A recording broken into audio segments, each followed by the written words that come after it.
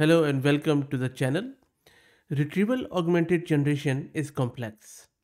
When we do videos like introducing RAG or reviewing the tooling around RAG, there are many out there and I have done like heaps of them. To be fair, it is easier to do videos on a sample data set and just to show you end-to-end process as how you can take your own custom data, how you can convert it into numerical representation, which is called as vector. Then after chunking, of course, which means distributing it into smaller parts and then storing it into vector store, and then by using re-ranker doing ranking the similar stuff and then retrieval of it using similarity search of any algorithm, and then augmenting it with your prompt and then giving it to large language model so that the responses of the LLM will be grounded in your custom data. So at theory this is not that hard.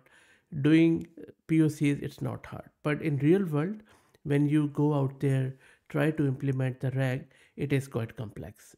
It takes a lot of effort, and most of the effort gets spent into data cleansing and data preparation, and then you have to process that data and then prepare it for inference.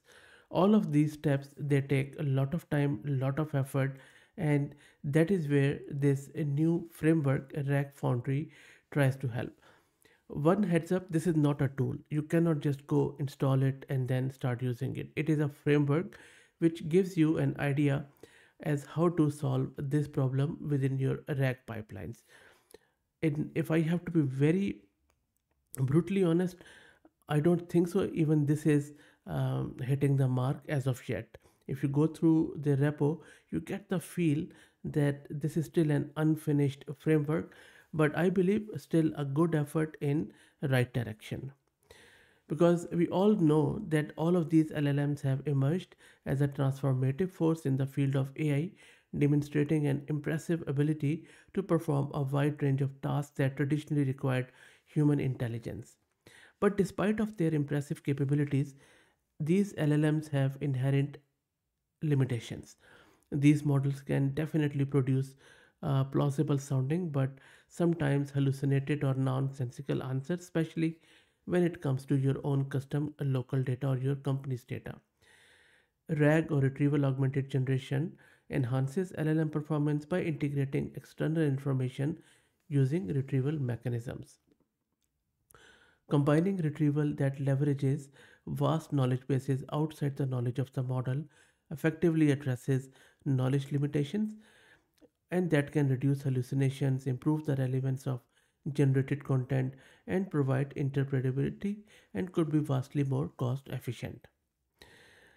The implementation of RAG system is very complex, as I said earlier, and requires a series of intricate decisions that can significantly impact the performance of the system. This process demands a thorough understanding of the data and use cases, and often solutions do not generalize well to other domains.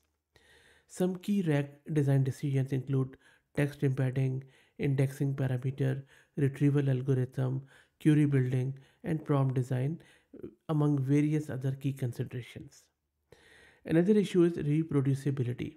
Achieving consistent and comparable results across runs, datasets, and tasks is very hard. For example, if you, in your company you have built a RAG pipeline for your finance department, if you would try to replicate the same for your marketing one, it might not work because the data will be different. Variations in training data, pre-processing steps, model configuration, and hardware can lead to discrepancies in performance, making it challenging for researchers and practitioners to replicate findings and build upon previous work. So that is where this RAG Foundry tries to help. It is an open source Python framework for developing sophisticated retrieval augmented LLMs for RAG use cases. This library supports researchers and practitioners in nuanced tasks of enhancing the capabilities of LLMs in RAG use cases. It is quite customizable, facilitating rapid prototyping and experimentation across all aspects of RAG, including data selection, aggregation and filtering, retrieval, text processing, document ranking, few shot generation, prompt design using templates, fine tuning, inference, and evaluation. They have designed this framework to function as an end to end experimentation environment. The backbone of the library consists of four distinct modules, as you can see on your screen too, like data creation, training, inference, and evaluation. Each module is encapsulated and controlled by a configuration file, ensuring compatibility with the output of one module and the input of the next. This modular approach allows each step to be isolated and independently experimented with.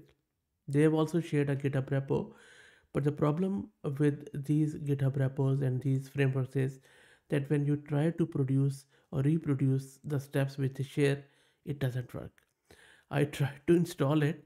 Installation is simple. It is just git cloning this repo, which I just shared with you, installing the requirements. But what do you do after that? It doesn't mention at all. Now, this is a very constructive feedback for the creator of this framework that look, if you want people to use this and not to just get impressed by the paper, it is extremely important to share the steps as how to set it up because otherwise it's not going to work at all. So this is one of the most, I would say, biggest drawback of this RAG Foundry, that you simply cannot reproduce it on your local system. There is hardly any information given in the repo as how you can embed it in your RAG pipeline. I have spent around 2 hours to get this working, and but I was able to do some sort of stuff, but very rudimentary. It was all buggy, so instead of showing you and frustrating you, I'm not going to show you because this is not really something which you can just implement as of yet. But as I said, idea is quite fine. I really like the idea. For example, allow me to show you a pipeline from their code, which is in their paper, which I will drop the link in video's description. If you go through this pipeline, they go through these dataset loaders from Hugging Face, and then once you load your data, these are some of the global steps. Now, you there's a retrieval step, few short where you give some example, and then it just does the RAG on basis of it, and then there is your output data comes in. So this is quite cool. Now, how does this work in practice? I'm sorry, as I have mentioned earlier, I can't tell you because they haven't really mentioned any process of doing that, which is a shame, really, because such a good project and would love to see if it really works or not. But all in all, I think if someone can build something upon this, because this framework really facilitates rapid prototyping and experimentation with various RAG settings and configuration. So if someone can come out with a tool on top of it, I think that will be swell. So that's it, guys. I hope that you got something out of it. If you like the content, please consider subscribing to the channel. If you're already subscribed, please share it among your network as it helps. Thanks for watching.